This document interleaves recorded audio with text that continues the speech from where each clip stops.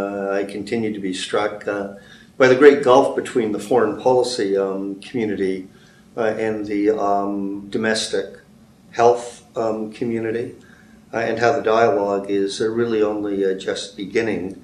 And even when it does get going, the emphasis seems to be on how the Canadian government and stakeholders can do things abroad for the good of the world, with less attention to the reciprocal relationship about how we can mobilize foreign policy, in this case Canadian foreign policy and global governance, to equally contribute to promoting the health of Canadians at home, which was the central question of this mandate. I think it highlighted, to me at least, the problem of framing the discourse on global health, Canadians' health, in terms of rights.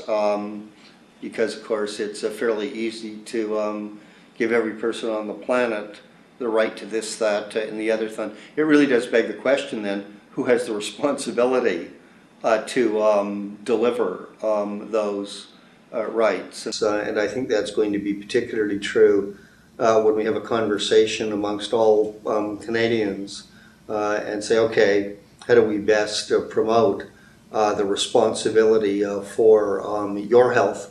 Because I think all Canadians share that responsibility. The unprecedented moment, first time in several decades, of a majority government. It's an enormous window of opportunity to think beyond the short term art of the possible, to think strategically, to think long term, and to think innovatively. So I think it's very important to have the next stage of a dialogue like this fairly quickly begin to get those innovative ideas into the thinking of Canada's new majority government. Fully involved in that, Francophone Canadians from the province of Quebec, and then one could add representatives from the First Nations community, other stakeholders to the faith-based communities, very important for great Canadian global health initiatives.